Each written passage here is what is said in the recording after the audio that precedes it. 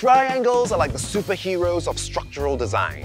They're strong, rigid, and can handle a lot of stress without buckling or bending out of shape. It's all about that even load distribution.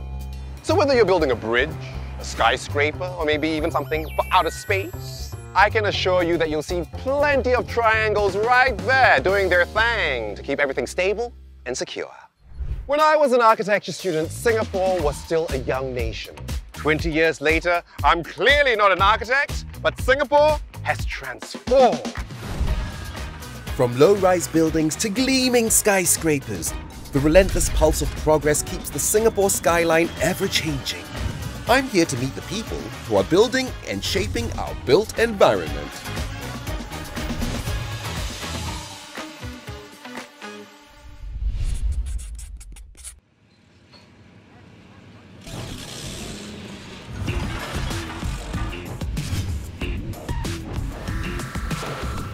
New Punggol Road? Huh? Since when was there a new Punggol Road? Punggol has changed so much. Look at that! Maybe they can tell me what's new in Punggol. There's a whole new district being constructed here in the northeast corner of Singapore, pioneering a smart city environment. Oh, thank you. I don't recognize this at all. Where exactly are we, Alina? We are here, somewhere in this plot of land over here. Alina is from Woha Architects, a company renowned for some of the most iconic buildings in Singapore. From the eco-luxurious Park Royal on Pickering, award-winning Kampong Admiralty, to the School of the Arts, which Alina personally left her mark on. Woha is also one of the driving forces behind the design of the new campus heart of the Singapore Institute of Technology and JTC Business Park. So what exactly has been completed? The new upcoming thing is the Punggol Digital District, and that is the area over here where you can see the coloured blocks. We're looking at SIT, the Singapore Institute of Technology, and it's a key anchor of the PDD. It's co-located with the JTC Business Parks, and that's to foster collaboration between industry and academia. So JTC and SIT share facilities? They actually do. There's this bigger idea of what we call the space swap. We have designed it as an integrated three-dimensional master plan. All the vehicles and services are located within its subterranean levels. What that does is it frees up the ground levels and makes it fully walkable and largely landscaped. The next thing we did was to raise the buildings, and that creates an exciting public realm that is open and inviting. Then at mid-level, the connectivity is established through this series of bridges that you see here. It links up the entire district and forms a continuous, what we call the collaboration loop. And then right on the rooftops of all the buildings, we have solar panels. So that is the key renewable energy source for this Green Mark Platinum district. Let's go. There are more things we can see. Look at this panoramic view! On the left side here is actually the SIT campus heart. And on the right is JTC's Business Park with the campus boulevard right in the middle. The red finned one here connects between the heart and the court, as well as JTC's Business Park. And you can see it's not just within SIT's buildings, but it always crosses over to JTC as well. That's the space, the boulevard that unites. Yes. So all of these facades that you see here are all precast modules. So it's designed deliberately to minimize heat gain into the building. Well, it's amazing to see how everything is connected. So Alina, tell me, why did you choose to become an architect? Initially, my interest started in interior design. But over the course of my career at Woha, I've really come to appreciate that the larger in scale you go, the greater the kind of impact you can have on civic contribution. Ultimately, it's to really try to improve the quality of life for people by designing social and sustainable buildings and cities. This whole PDD project is so well planned. But when you visit a site that's finished or nearly finished, you don't see all the hard work that's been put in. So who engineered these amazing bridges? That would be me. Hi, Fujong. Nice to meet you. Nice to meet you too.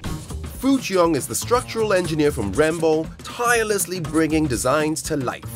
With over a decade of experience, Fu Cheong has overseen projects ranging from 35-story structures to Kango Kuma-designed masterpieces. The biggest challenge that we face for this project around the site would be the tight space constraints, particularly for the main collaboration loop bridge. You are skeptical because it's all completed right now. What makes you think I'm skeptical? So during construction, this area was all packed with construction activities. So basically, because everyone was building their own thing, Correct. it didn't give you enough space to engineer your bridge. That was exactly it. The bridge is quite long. It's sitting at about 5-story high. What? Then why did you design such a difficult bridge to build?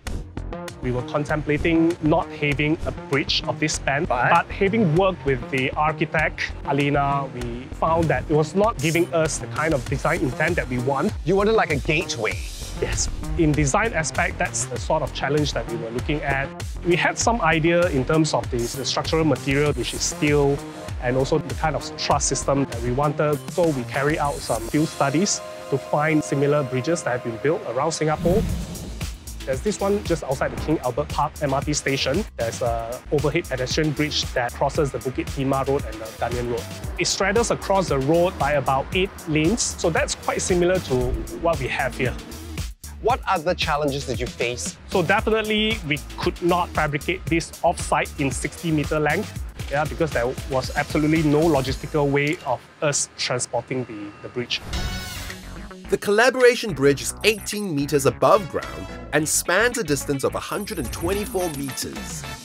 The team had to break it into 8 12 to 15 meter long segments. First, the truss was built, and then the segments were lifted to a height more than 3 times the height of a standard overhead pedestrian bridge. The final segment, spanning 40 meters, was the heaviest lift. But that's not even the hardest part. Can you see the pieces stuck together? There's one here, and this one that's holding these two together. Alright, on my left, this is one segment, and on my right is another segment of the bridge. How do you stitch them together? You use the bolts. So you can see the bolts all around you actually. So how do you get those holes created so accurately? The engineering undertaking is made easier when there is a holistic adoption of technology across different stages of the work, such as BIM 3D and computer-aided fabrication. This means that precise data for the measurement of the bridge can be input into the machines that fabricate the bridge segments. The complexity of this and the amount of work that goes into it, it's mind-blowing. So tell me, what is your Roman Empire? Many parts of this campus needed creative engineering thinking and solution. Many people may not realize this, but engineering requires a lot of imagination and inventiveness. There's tremendous satisfaction in seeing something being built and enjoyed by many people for years and decades to come. These are no ordinary bridges. They not only link buildings, they connect academia with the real world. In just a few short decades, Punggol has evolved from a farming village to a thriving new town. Willed upon by the persistence and innovation of design practices by architects and planners, the seeds of this estate were planted more than a decade ago. And now, with the near completion of a brand new digital district by our builders and engineers, within which you'll find a brand new campus within a park, I'm excited to see how this new concept will change Singapore's built environment in the future.